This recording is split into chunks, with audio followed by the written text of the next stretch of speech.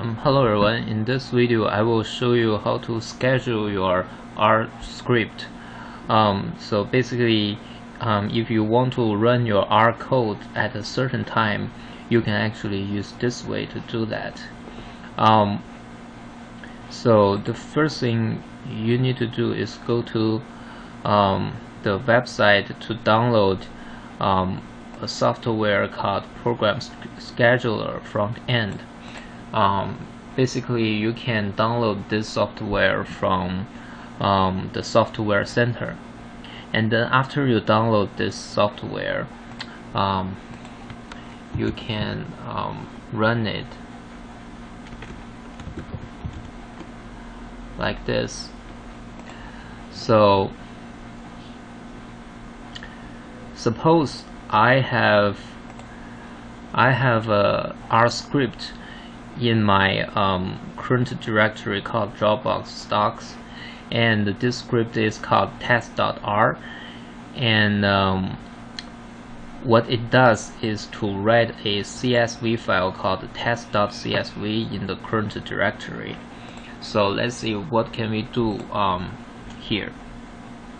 So after you open this task scheduler, you click new and then click a task that launches one time.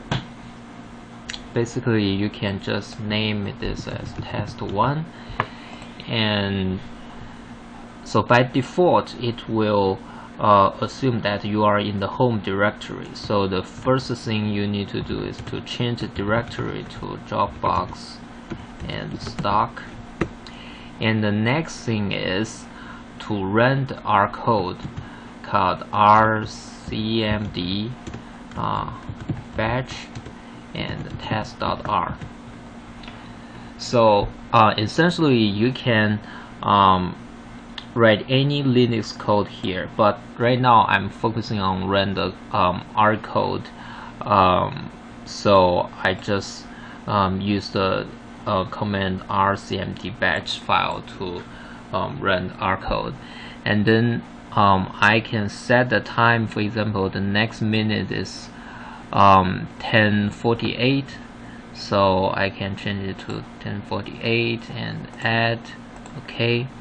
So then this script is on our list here, so we can wait for 1 minute and to see here.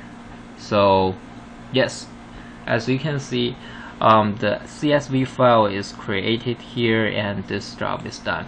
So if we go to our directory, we can open this CSV file. As we can see here, the variable x is written in this file.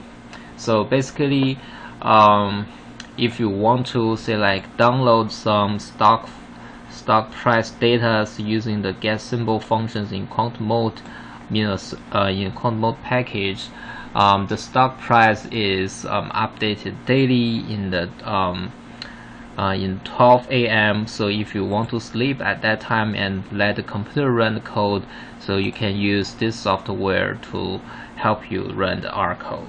Okay, thank you for watching.